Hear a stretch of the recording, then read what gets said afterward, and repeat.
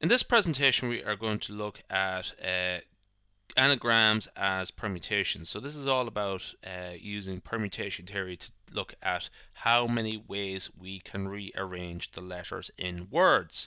So how many anagrams, permutations of the letters, are there for the following words? Answer: permute, anagram, and little. Well, let's look at the first one there. So I have given 3 examples of permutations of the letters: ASN, WRE, SAN, ERW, and so on. Now, since answer has 6 distinct letters, they're all different, the number of permutations is as follows. 6 factorial, and that's equal to 6 times 5 times 4 times 3 times 2 times 1, that is 720.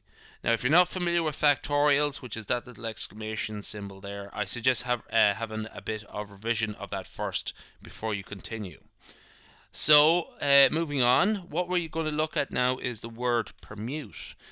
There are 7 letters, but only 6 distinct letters. We have 2 E's there. Now, there are 7 factorial ways to rearrange the 7 letters, but as we can sort of see here in this couple of examples I've given, interchanging the 2 E's does not result in a new permutation. It does not result in a new word, essentially. What we would have there is 2 identical anagrams. So I have them color coded here. I have a red E and a blue E. And what happens if we swap? Really nothing, we get the same word. It's just the letters are just swapped, but really we get the same word. Mute pair, that's not a word, but it's just an anagram. Again, what happens if we swap over the E's? It doesn't change anything. So for each anagram, there is a sort of twin. There's an identical anagram to it. So we have twice as many as we need, which is to say. So essentially what we're going to do here is divide the total number of permutations by the number of copies we have. So it's actually, the answer is half of 7 factorial. 7 factorial is 5040. So the number of anagrams of the word permute is 2520. And that cuts out all the copies. So that is part 2. Now what we're going to do is look at part 3. Now there are 7 letters in the word anagram, but there are 3 A's. So this is very similar to the last problem. From before, we have 7 factorial ways to arrange 7 letters. But how many, let's just look at the word anagram itself. How many copies of the word anagram do we get if we swap around the A's? There are actually 6 there, okay? So there, all we've done, I have a red A, a blue A, and a purple A. I just moved them around. Those are 6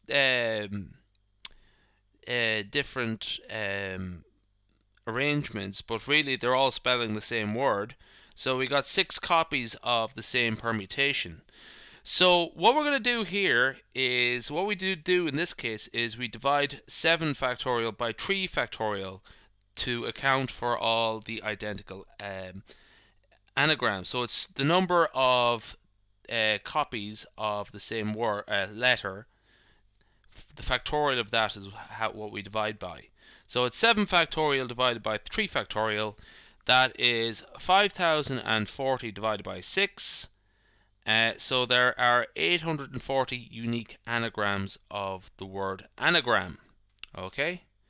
Now, just going back to part 2 again for a second, the correct answer of part 2 was 7 factorial divided by 2 factorial. Just to be clear about that. It doesn't change the answer, but it sort of sets out the rule of thumb a bit clearer as to what we do. So it's actually 2 factorial we divide by, which just happens to be equal to 2 for that particular case. Alright, the last one is the word little. There are 6 letters, and there are 2 T's and 2 L's.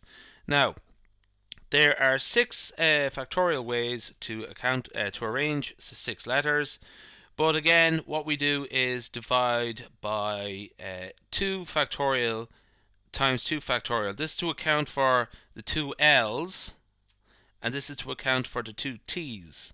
So it's 720 divided by 4, And the answer there is 180. So that's it. That ends our presentation, and thank you. Bye bye.